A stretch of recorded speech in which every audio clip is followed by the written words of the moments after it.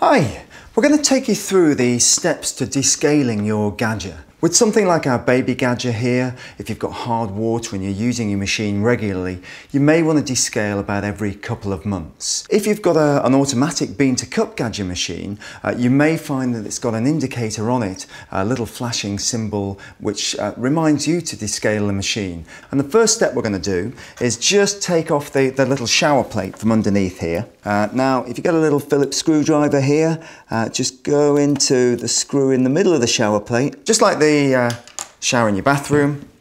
I'm just going to clean that through. Gets rid of any oils or grinds that may block those sort of fine sieve-like holes. Now the machine isn't on, so it's nice and cool at the moment, so I'll just screw that back up there. Right, so that's nice and clear on the shower now. Now I'm going to turn the machine on. I'm going to fill up the tank with some water. Fresh clean water there.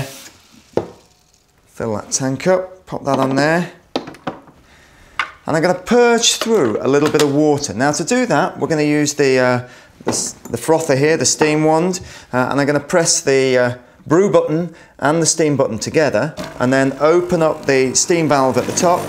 You see, we just purge through a couple of cups worth of water.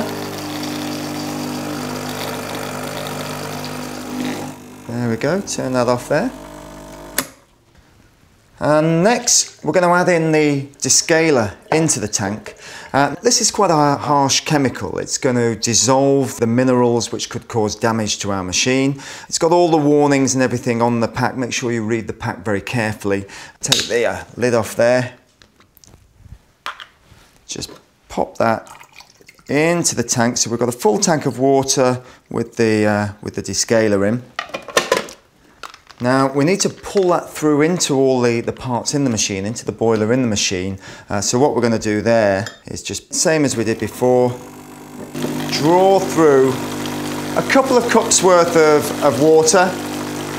There we go.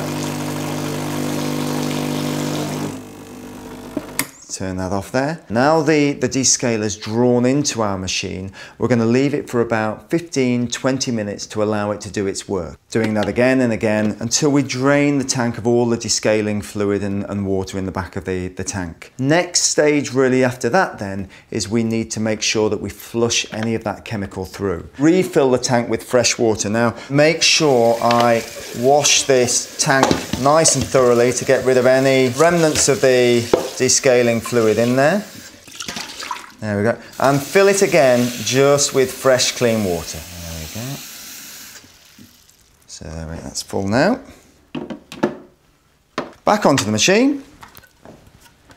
And we go through this process now, flushing about a couple of litres of water back through the machine just to get rid of all that descaling sort of fluid in there. Ordinarily, I'd keep doing that just with the fresh clean water, really until I've drained that full tank. When you're going back to making a cup of coffee, just purge a little bit of water through the group, so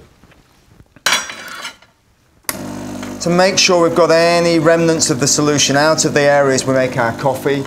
And it's not a bad idea for the next couple of coffees that you make, just to discard them to start with 100% great coffee after that.